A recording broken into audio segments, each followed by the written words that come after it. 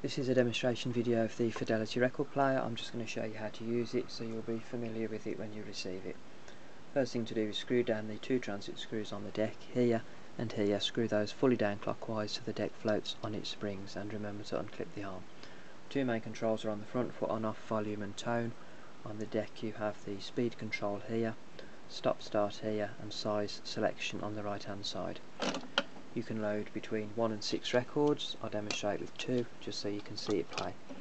Pop the records onto the spindle edge and put the stacker arm across, and flick the switch to auto to start the auto changer.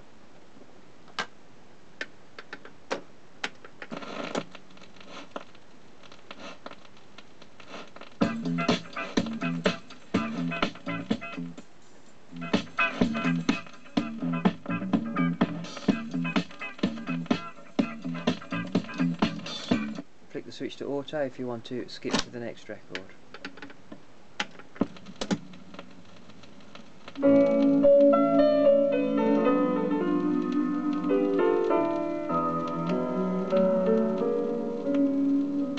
I should have known I'd be alone again, on my own again. I should have known.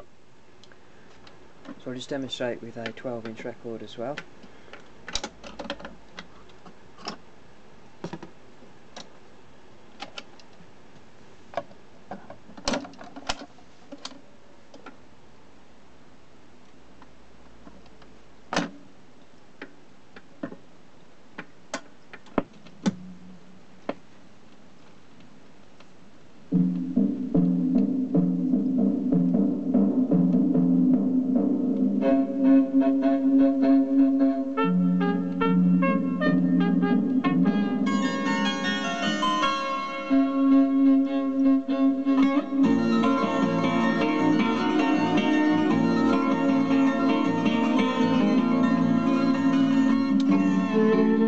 And of course the arm lifts off automatically at the end, or you can select auto again to lift the arm off automatically.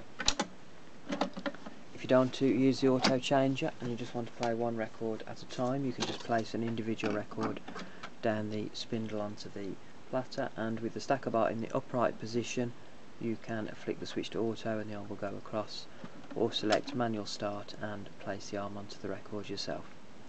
Once the arm is on the record and it's playing, if you lower the stacker arm down it will switch off at the end of the record, or leave it in the upright position whilst playing to trigger the repeat function, and the same record plays over again.